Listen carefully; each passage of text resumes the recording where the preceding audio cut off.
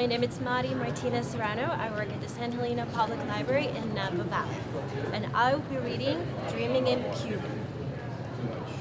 Cecilia del Pino descends the tree front steps of her house as if from a great height. She walks past the pawpaw tree, past the rows of the gangly birds of paradise, past the house of her neighbor, Hilda Limon, and down a sandy path skirting the beach. There is the jasmine in the breeze, and the aroma of distant citrus trees. The sea beckons with its blue waves of light. I remember my first day in Havana. I arrived precisely at noon, and the air rang with 1,000 church bells.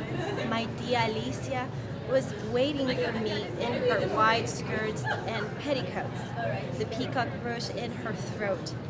She comforted me after a long train ride from the countryside. She taught me how to play piano, to make each note distant from the other, yet part of the whole. Cecilia removes her leather palms and walks toward the sea. The sand's cool moistures astonish her. She buries her feet in the sand until she's planted, rooted as the palms, rooted as the garland gardenia tree. Her stained house dress billows in the wind, then is still.